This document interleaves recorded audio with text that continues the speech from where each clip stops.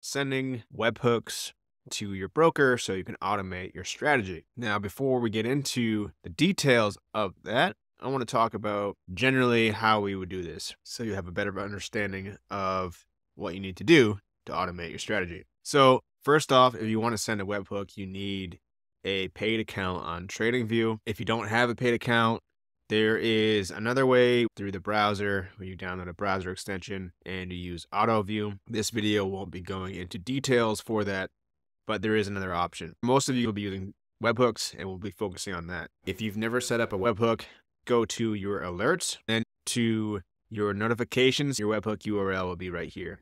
This will be locked if you don't have a paid account. Now, how does this work? So we're going to have our TradingView right here, and we will set an alert. We'll call it a strategy alert, right? And that will be our webhook. From there, we will have the broker that this alert is going to be sent to. Now, this broker could be your actual exchange, but in order for you to set this up correctly, you'll need to go to the exchange API, and you'll have to work through their API, and it can get quite complicated. Now, if you don't want to go the complicated route, there is an easier way where there are broker integrators. And what these services have done is they've created a syntax that has simplified the process, and they've connected to a large number of exchanges. So you just send your webhook to them. They take the alert syntax that you send to them with your order details, and then they'll send it over to your broker. Now, most of these services cost money. There are some services that are free. We'll go through them and I'll show you how those work. So in this example, you're going to send your alert and it's going to go to the broker. And let's say, for example, we're using one called TradersPost, okay? And then from there, they'll send the order over to your exchange where it will then be processed and executed on the order books, okay? And this could be any exchange that is integrated into TradersPost or whatever third-party broker that you use. So there's quite a process here, but it's not that complicated. So what kind of brokers are we looking at? Well, there's a whole lot of options out there.